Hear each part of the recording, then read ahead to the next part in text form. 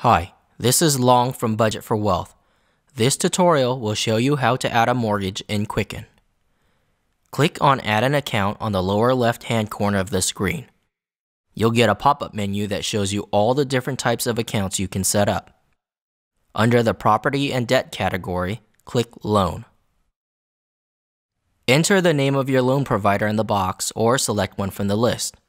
I'm going to select Quicken Loans as my example bank. Click on the name to continue. Enter your online credentials if you want to use Quicken's one-step update to download your transactions. Otherwise, click on Advanced Setup. You'll now be asked to enter some details about your mortgage. First, name it. I'm going to name mine Quicken Loans. Then, change the loan type to mortgage.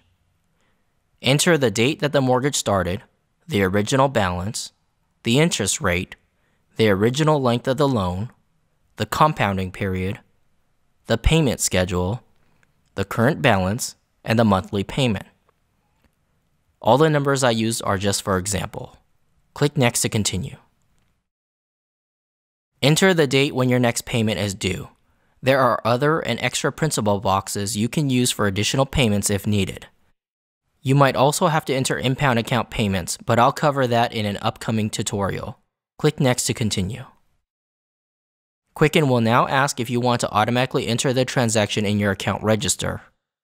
If you want to do that, check the box and select the number of days prior to the due date that you want it to appear. Click Next to continue.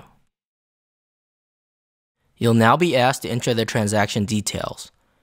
Enter the name of whom the loan is paid to, then make sure the due date and amount due is accurate. Select the account from which you will be making your payments from, and then click Done. From here, you can add your home as a linked asset account.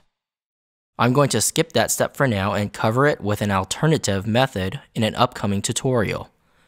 Click Done to finish. Your newly added mortgage will now be in the Accounts column on the left side of the screen. You just learned how to add a mortgage in Quicken.